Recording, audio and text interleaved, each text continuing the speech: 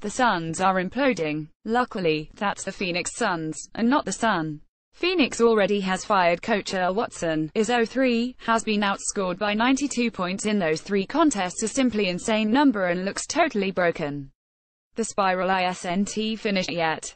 Veteran point guard Eric Bledsoe's tweet Sunday ensured that "I don't want to be here." Eric Bledsoe at bledsoe October 22, 2017. That, obviously, created a firestorm. Bledsoe has been involved in trade rumors for 3 seasons, and with the team mired at a low point for turmoil even for a franchise that has become synonymous with it, the presumption is that this was an outright request for a trade from a poisonous situation. It was reasonable to expect some sort of "I was hacked" to "one of my friends took my phone" follow-ups from Bledsoe, but that never came Sunday. On Monday, the Suns essentially confirmed it was a trade request and that help's been granted leave from the team while they find a solution to the situation. It's clear that Bledsoe doesn't fit with where the team is headed, which is a clean slate. It's not accurate to describe it as a rebuild, as the Suns are basically in the middle of a rebuild anyway. So where could he go? What teams are getting with Bledsoe? Bledsoe is still really valuable. Even in a league where nearly every team has a franchise point guard, Bledsoe's combination of skill and athleticism is rare. Bledsoe has shot over 47% the past 4 seasons and topped 20 points and 6 assists per game the past 2 seasons. Also, when his entire team isn't playing like they're undergoing a massive existential crisis, he's a good to great defender. He's still extremely athletic even after major knee surgeries and is one of the fastest players end-to-end. That said, the injuries are a major concern. He's only played more than 70 games 3 times in 7 years. Also, he bears as much responsibility as any player for the Suns' woes, as he's been the best player on the team for years during their myriad failures. Overall, however, he's a top 15 point guard if he's on a team with talent and good culture. Here's a look at some options for a deal. Note this attempts to provide Phoenix with some level of return on investment, but there's a very good chance that the Suns are forced to essentially trade Bledsoe for nothing, just as several big-name players have been dealt for little return in the last 6 months. Pacers receive Eric Bledsoe. Suns receive Thaddeus Young, 2018 first-round pick, protected 120 in 2018, 114 in 2019, 15 in 2020. Chicago's 2018 second-round pick. Why it works? Indiana doesn't want to tank. It's not in their cultural DNA. Bledsoe isn't going to pack the arena or recoup the Paul George fiasco, but he fits on a number of levels. You're swapping out veteran on a mid-sized contract for another one, but a better one, and one that fits with the roster. Bledsoe and Victor Oladipo would make a great tandem, especially defensively, and it increases the chances that the Pacers are no worse than mediocre, which is kind of where they call home. For Phoenix, it's the pick. It's heavily protected, but the hope of a pick down the line is more than what they're going to get elsewhere. Indiana can make the deal with a reasonable safety net, knowing the odds of conveying that pick are low, and they are less likely to acquire a player of Bledsoe's caliber through other means. Meanwhile, this continues one of the longest-standing traditions in the NBA, whereby Darren Collison is given a starting job only to see it replaced within 18 months of arriving on a new team. Nuggets receive Eric Bledsoe. Suns receive Kenneth Faried, Emmanuel Mudiay. It works. Call this one the Occam's razor. This is the simplest answer to the Bledsoe debate. Denver has a need. Point guard Emmanuel Mudiay and Jamal Murray were both given opportunities to cry carpe diem in training camp, and while neither were awful, neither took the bull by the horns.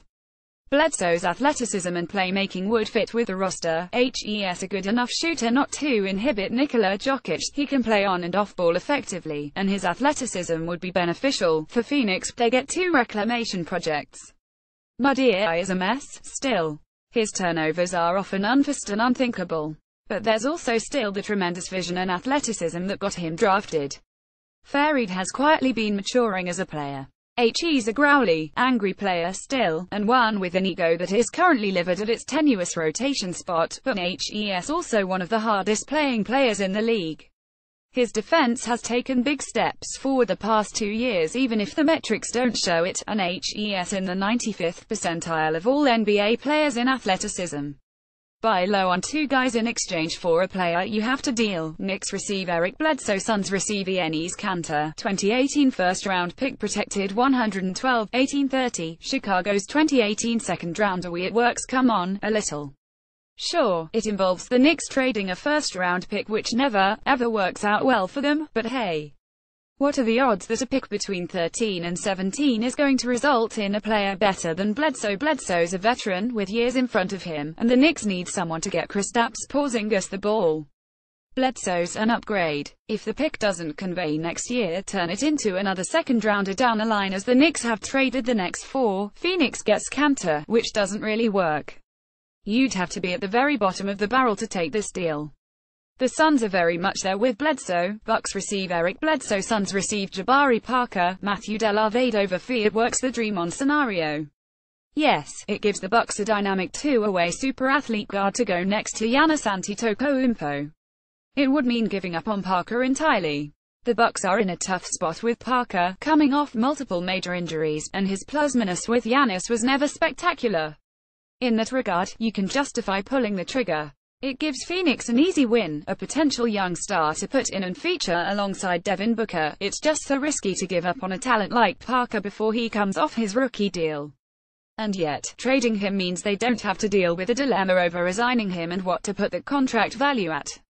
They'd miss Dellavedova, HES useful in deploying to pester and annoy opponents while hitting open three-pointers. But the value is too good there. There's risk here, but this is one of the few ideal situations for both sides. Analysis: DeAndre Jordan wants him home. Bledsoe began his career with the Clippers. One of the reasons this is kind of specious, though, is that they don't really need Bledsoe. The ball's still going through Blake Griffin as the engine. They already have enough injury issues with Griffin and Danilo Gallinari. Adding Bledsoe seems like tripling down on that risk. Sure, had the good things in the Clippers system, but HES not enough of an upgrade to substantially change their prospects this season. Or down the line, they have Patrick Beverley and Austin Rivers, and those two can get you by. Bledsoe's an upgrade, so it wouldn't be surprising, but there's not the kind of opportunity for the Clippers there may be for other teams. Phoenix, however, would do well here. Both Rivers and Williams are tradable deals they can package later. Decker will be a serviceable two-way forward for many years, and the pick is sweetener. This isn't terrible return, but it's certainly not ideal. 2 deals. One they should do that they want, and one they might do but they shouldn't. What they should do: Hornets receive Eric Bledsoe, Suns receive Dwight Howard. Analysis: I know, why would you do that to the Suns? But listen, Howard may be Dwight in the locker room, but HE's been good on the floor. He's still a smart and physical defender, and a presence inside. Yes, the Suns would then have Howard, Tyson Chandler, Dragon Bender, Alex Len, and Marquise Chris. But Chandler is likely gone either in trade or waiver sooner rather than later. Len isn't part of the future, and neither Bender nor Chris are untouchable. So you still have options. If Howard, with his back issues, is going to thrive anywhere, isn't at somewhere like Phoenix with a training staff what's that? No, it's not. Don't kill a dream. This frees up time for Cody Zeller, who should be starting anyway. Bledsoe and Kemba Walker would be a crazy combination. Bledsoe has played well next to other point guards, and this bridges the gap with Nicholas Batum out. Otherwise, analysis: Phoenix is taking on money here, but MKG and Williams are both solid veterans who work hard and still have usable minutes left in them. Chandler's level of being checked out is concerning. It frees up the Hornets' ability to deal Frank Kaminsky as Ella Howard in another upgrade move, and MKG's shot has just never come far enough along to separate him in terms of value from a guy like, say, Andre Roberson. They're statistically similar. MKG is still only 23, and can still grow, so there's upside there for Phoenix. Plus, they could just have Marvin Williams teach Josh Jackson to mirror as much of his game as possible, which would actually be really good for Jackson. Pistons receive Eric Bledsoe, Suns receive Reggie Jackson. Analysis: this one's pretty simple. The Suns and Pistons trade their injury-concerned problematic point guards for one another's. This one isn't rocket science. Call it the fresh start concept. Before we look at a proposal, just a quick note: Jrue Holiday is a better fit with this roster. He's a great off-ball shooter, a great defender, and maintenance personality. Also, he can't be dealt until January 14th, and he makes over $12 million more per year than Bledsoe, so the math is difficult. Stop suggesting this trade. Pelicans receive Eric Bledsoe, Suns receive Omer Asik, a Warren Moore, 2019 top 20 protected first-round pick. Analysis: look, the Pelicans currently have no picks outbound, and that's just not the way the NBA works. We have to have them owe someone a pick, it's in the bylaws. Plus, they can put Bledsoe next to Holiday or Jameer Nelson or Rajon Rondo or Jameer Nelson, and his skill set complements all of those guys. His athleticism in the open floor with Anthony Davis and Cousins would be crazy, plus, Kentucky guy.